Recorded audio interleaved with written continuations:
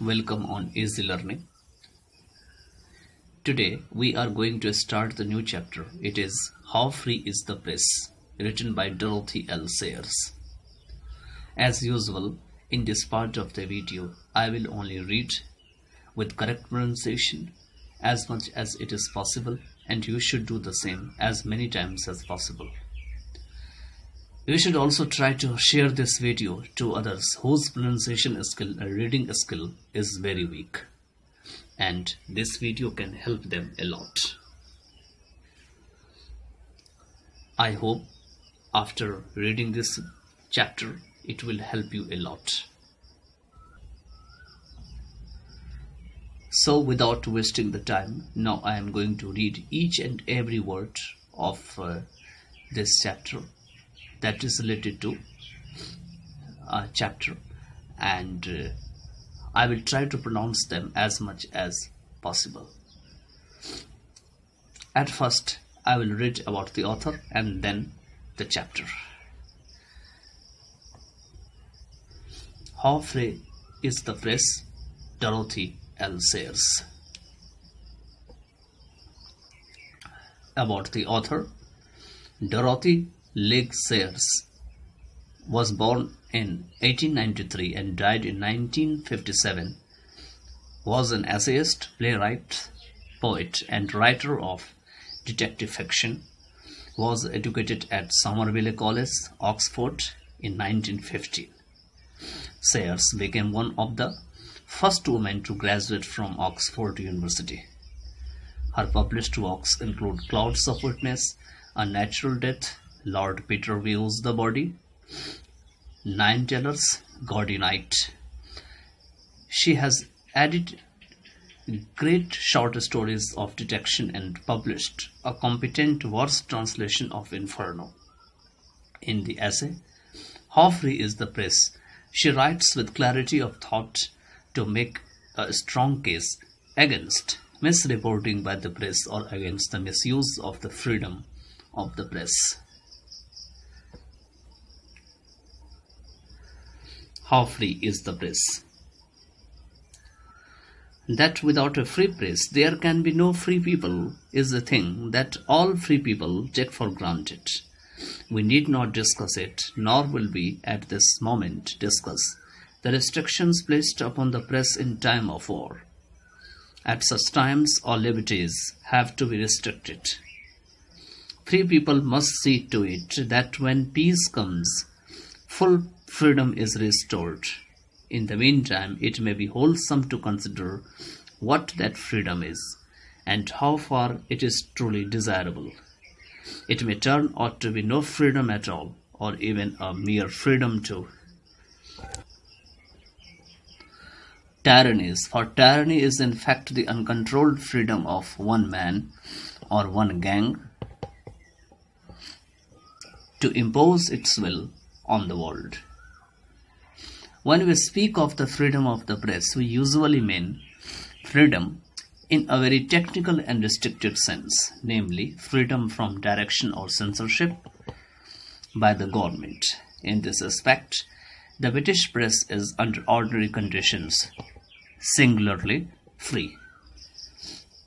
It can attack the policy and political character of ministers, interfere in the delicate machinery of foreign diplomacy, conduct campaigns to subvert the constitution, incite citizens to discontent and rebellion, expose scandals and foment grievances, and generally harry and belabor the servants of the state with almost perfect levity. On occasion, it can become a weapon to coerce the government to conform to what it asserts to be the will of the people. So far, this is all to be the good.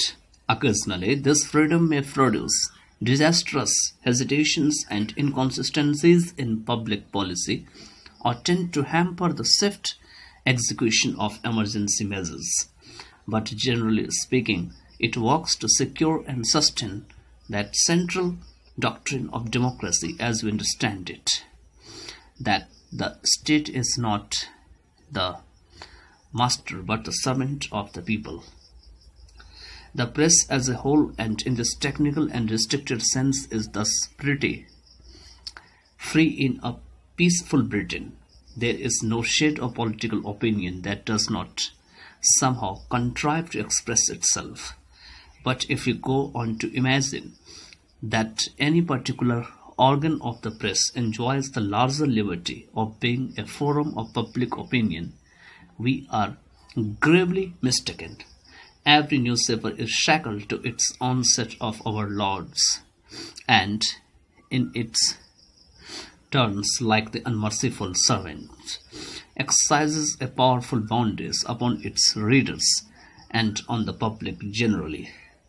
Indeed, we may say that the heaviest restriction upon the freedom of public opinion is not the official censorship of the press, but the unofficial censorship by the press, which exists not so much to express opinion as to manufacture it. The editorial policy of a popular daily is controlled by two chief factors. The first is the interest of the advertisers, from whom it gets the money which enables it to keep up its large circulation. No widely circulated newspaper dares support a public policy, however much in the national interest, that might conflict with the vested interests of its advertisers. Thus, any proposal to control the marketing of branded goods, as for example of margarine in 1939, will be violently opposed on the loftiest hygienic grounds by the papers that carried the branded advertising. On the other hand, any product that refuses to pay the high advertising rates of a powerful national organ will be, again on the highest moral and hygienic sounds, denounced, smashed, and driven off the market. Yet you are not allowed to use any product that dissociates itself from the advertising ring. All this is understandable, since a big circulation spells bankruptcy. If the paper has to depend on its sales for its revenue, every newspaper lives in a perpetual precarious balance. It must increase its sales to justify its advertising rates, and to increase its sales, it must sell itself far below the cost of production.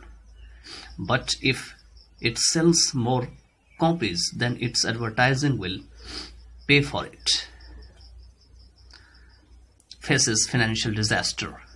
Consequently, the more widespread and powerful the organ, the more closely it has to subvert vested interests. This means that the chief daily paper, which goes everywhere and has most influence, is far less free than the more expensive weekly or monthly, which draws a higher proportion of its revenue from sales. Therefore, it is only the comparatively rich who can afford to reward independent expressions of opinion.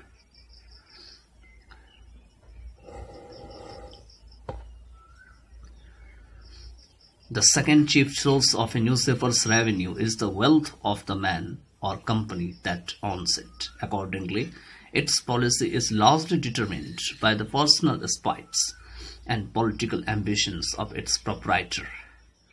The failure, for example, of a great newspaper magnate to secure a government appointment may be the signal for the unleashing of a virulent campaign in every organ which he controls against the minister or the party which has disappointed his ambitions. The public, knowing nothing of the personal bias behind the attack, and the little of the vast network of control which ties up whole groups of the London and provincial press in the hands of a single man or combine, sees only that great number of what appear to him to be independent organs are united in a single savage and persistent condemnation. Unless he is exceptionally shrewd, exceptionally cynical, or of exceptionally resolute and independent mind, he can scarcely help being influenced and having his vote influenced, and its odds that he will never realize the nature of the pressure brought to bear upon him. But still more serious because more subtle than the control applied to individual papers by various kinds of interest is the control and censorship exercised by the press upon the news and opinions which it disseminates.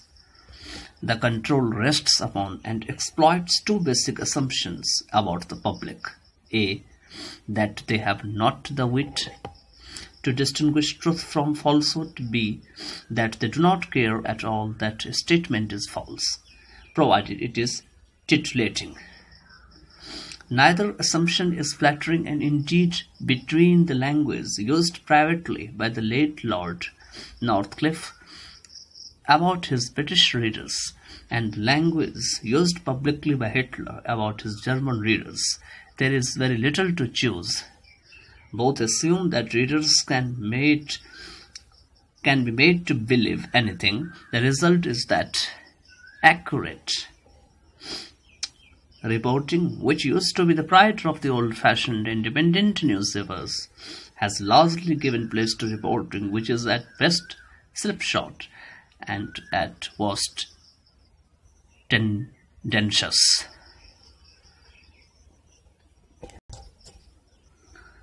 I should like to illustrate with quite trivial examples drawn from personal experiences the various ways by which both fact and opinion can be distorted, so that a kind of a smear of unreality is spread over the whole newspaper page, from reports of public affairs down to the most casual items of daily gossip.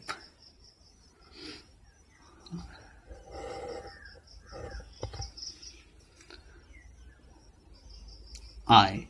Sensational headlines. It is first sensational headlines, false emphasis and suppression of context. This year 1941 at the Melbourne Conference, I read a paper dealing with the theological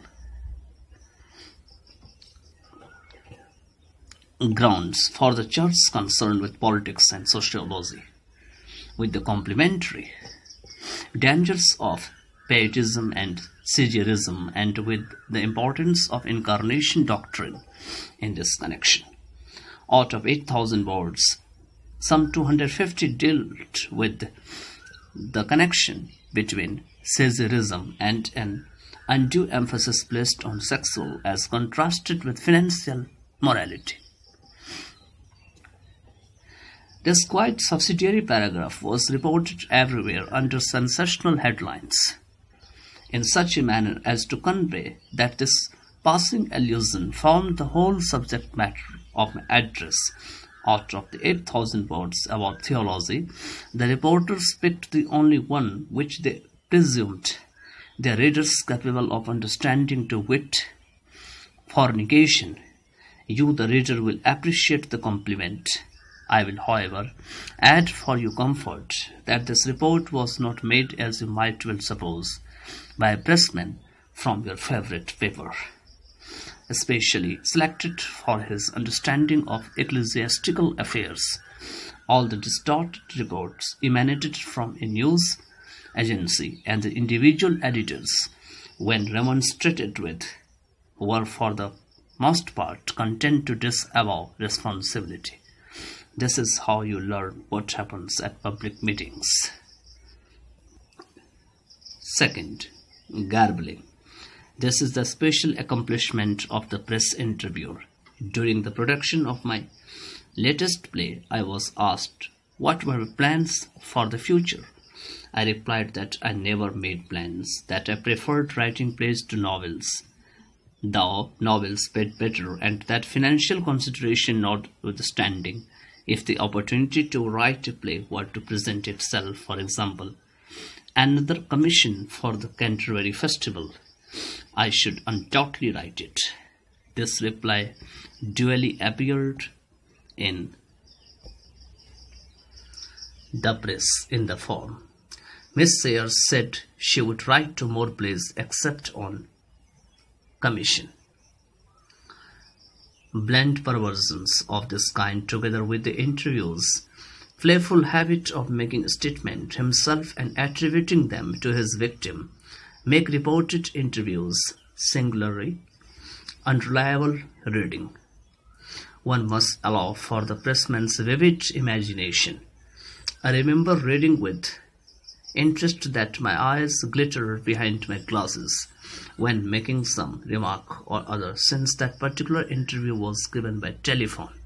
I could only conclude that the interviewer's own eyes must have been double magnifying glass microscope of extra power. But the last best word on press interview has been written by Q in From a Cornish Window. Those who believe that public character say everything they are reported as saying should read it and take warning.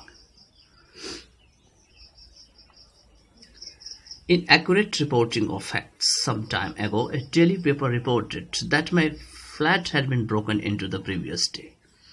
Some time ago, daily paper reported that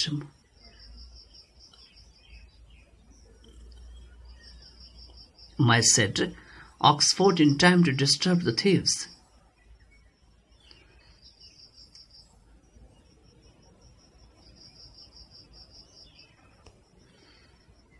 Once again, correction. Inaccurate reporting of facts. Some time ago, a daily paper reported that my flat had been broken into the previous day and that I had returned from, I think they said, Oxford, in time to disturb the thieves. This was true enough, except that every detail was wrong. The date was 3 days earlier than alleged. I was not at Oxford, but at the King's garden party, and the intruders had been disturbed, not by me, but most likely by the newspaper boy. The interest here lies in the probable reason for the misstatements. The date had to be changed to conceal the fact that the news was already cold, and I was substituted for the boy, presumably for my greater snob value. The altered date was a bad blunder. Buckingham Palace would have adorned the tale to so much better advantage. Plain reversal of the facts. On a summons for unshaded lights, a letter of mine was read to the bench explaining that my servant had carefully drawn the curtains, but that there had proved, unfortunately, to be a defect in the curtains themselves. The local paper duly reported. Miss Sayers said that a servant had forgotten to draw the curtains. This was calculated to cause pain and distress to my servant. But why should anybody care?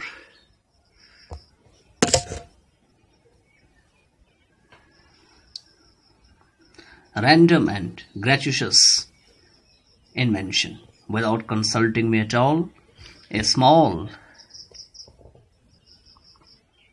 and gossipy paper recently informed its readers that 2 of my favorite hobbies were gardening and keeping cats. I do not see why anybody should want to know my hobbies, but if they do it, it would surely be better to mention the right ones. The choice was peculiarly unfortunate. If there is anything I detest, it is gardening. And although my household always includes a necessary cat, which lives in the kitchen and is supposed to catch mice, I have little to do with it except to remove it and its hairs from the chairs and cushions and open the drawer for it from time to time under protest. Shortage of domestic staff has since constrained me to live on more intimate terms with the cat. But if he is a hobby, then so are the handyman and the deli woman.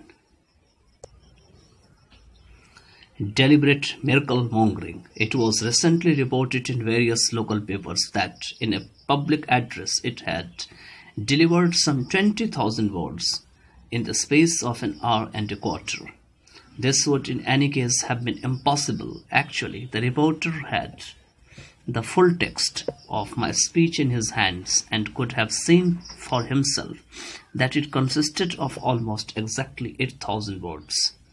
The error was thus precisely 150%, a useful figure on which to base one's estimate of truth in reporting. Of the 6 forms of misrepresentation, the first 2 are the most dangerous. There is no remedy against them. They do not come within the narrow range of the law of libel. For to misrepresent a man's attitude and opinion is not offense. Nor could one readily persuade a jury that a lie had been told about one, since a sort of formal veracity in detail is used to convey a totally false impression of the speaker's words as a whole. Consequently, it is next door to impossible to secure either corrections or apology, which brings us to flat separation. Letters to protest may be written. These may be ignored, printed in full or in part, accompanied by an editorial comment to the effect that the words reported were actually said, and that the speaker must not expect to monopolize the whole of the paper's valuable space. Answered privately by the editor, a maneuver that does nothing to correct the false impressions left in the public mind. Only occasionally and usually from a provincial paper does one receive full apology and correction. Let me quote Honoris Causa, a note written to me from an editor of the older school. Thank you for your letter, which we thought it our duty to print. We tried to preserve our reputation for balanced news. Here are 3 old-fashioned words: duty, reputation, balanced. Do they still represent what the reader demands or expects from Fleet Street? To get misleading statements corrected entails, in any case, a heavy and exhausting effort of correspondence, for the falsehood may be syndicated all over the worlds overnight and appear simultaneously in several hundred papers. In addition, if one makes a fuss or ventures to accuse the newspapers of lack of veracity, there always lurks in the background the shadow of genteel blackmail. Any public person, writer, speaker, actor, politician is subtly made to feel that if he offends the press, he will suffer for it. No threat, of course, is openly uttered, but looks and plays may be unfavorably noticed or silently ignored. Allusions, sneering, though not actually libelous, may crop up in the gossip columns. 1,000 hints will be quietly conveyed that the press can make or break reputations. The books which venture to criticize the press are therefore rare, nor is it easy to find a paper honest enough to print an article on the subject. Speeches may be made, of course, but they will not reach the wider public, for they will not be reported in full. Only a carefully isolated sentence or so will find its way into the papers under some such headline as "Bishop seeks to muzzle press" or "MP attacks press liberty." Indeed, the slightest effort to hinder the irresponsible dissemination of nonsense is greeted by a concerted howl. This is a threat to the freedom of the press. No wonder that within 3 days lately the Archbishop of York and a minister of the Crown were heard to utter the same despairing cry in face of journalistic misrepresentation and indiscretion. We cannot control the press. The particular examples I had given are, you will say, of very small importance. True, that is what makes them too symptomatic and so disquieting. They do not show any direct wresting of the truth towards a propagandist, and against such attempts the reader may, with a little mental effort, efficiently arm himself What they do clearly show is an all-pervading carelessness about veracity, penetrating every column, creeping into the most trifling item of news, smudging and blurring the boundary lines between fact and fancy, creating a general atmosphere of cynicism and mistrust. He that is unfaithful in little is unfaithful also in much. If a common court case cannot be correctly reported, how are we to believe the reports of world events? If an interviewer misinterprets the novelist whom we have all seen, where does he do with a foreign statesman whom we have never seen? If the papers can be convicted of false emphasis, garbling inaccuracy, reversal of the fact, random invention, miracle mongering, and flat suppression in cases where such distortions are of advantage to nobody, what are we to suppose about those cases in which vested interests are closely connected? And above all, what are we to make of the assumptions on which all this is based? That the reader is too stupid to detect falsehood and too frivolous to even resent it. Decent journalists do not like the present state of affairs, nor do the more responsible editors. But the number of editors and journalists who can maintain a high standards of duty, balance, and reputation in the face of pressure grows less day by day. It is difficult for any paper that presents its news sourly to maintain its circulation. Perhaps it is true that every nation gets the press it deserves. But supposing the reader does care about the accuracy, does he resent contempt for his intelligence? Does he want the truth, what is said and done? What steps is he to take? How is he to get at the facts which are withheld or smothered under these mountains of distortion and absurdity? How is he to make his will felt? Is he to write angry letters or transfer his daily penny from one organ to another? Will anybody care if he does?